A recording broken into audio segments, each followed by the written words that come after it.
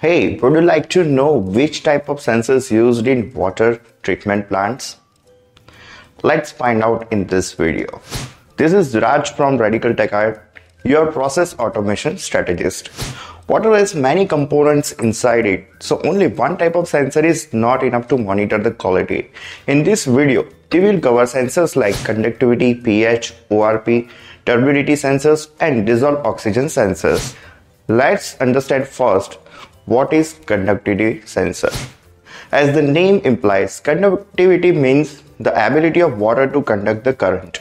It is one of the important criteria in determining the water quality.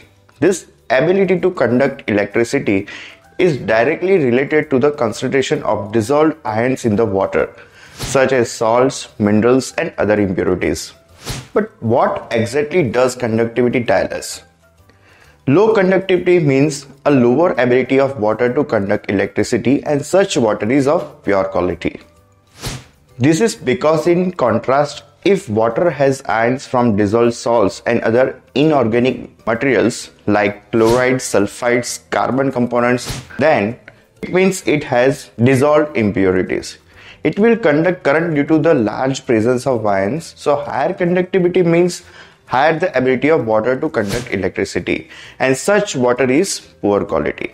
By continuously measuring the conductivity, operators can assess the level of contamination or the presence of undesirable substance in the water.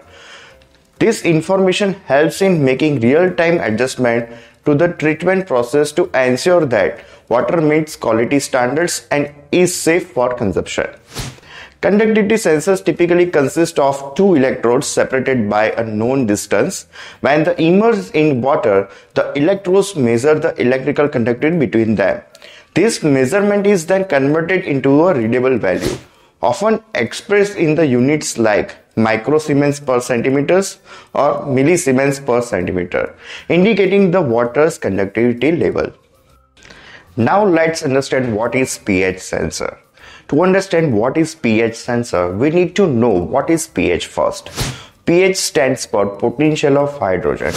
It measures of the acidity or alkalinity of the solution. It indicates the concentration of hydrogen ion present in the solution. The pH scales typically range from 0 to 14, where a pH value below 7 indicates acidity, with the lower numbers representing a stronger acidity. A pH value of 7 is considered neutral, meaning the solution is neither acidic nor the alkaline.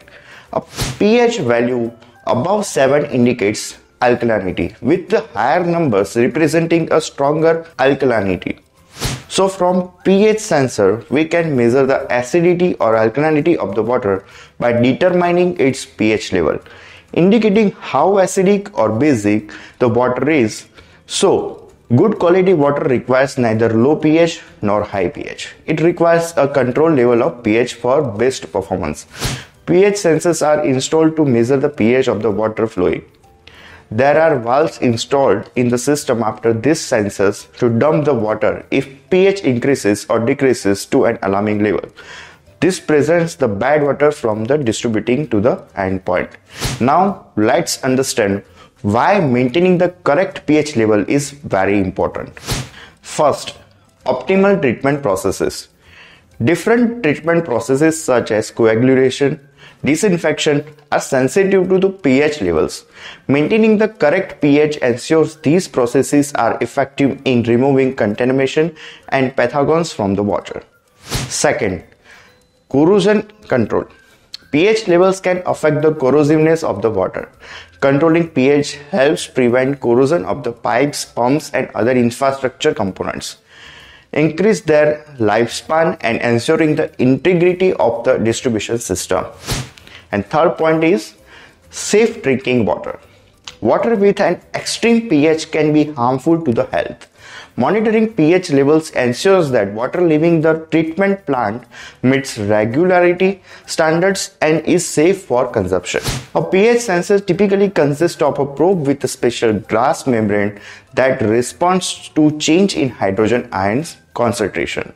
The probe is immersed in the water being tested, and the pH level is measured electronically and displays on monitoring devices or control panel.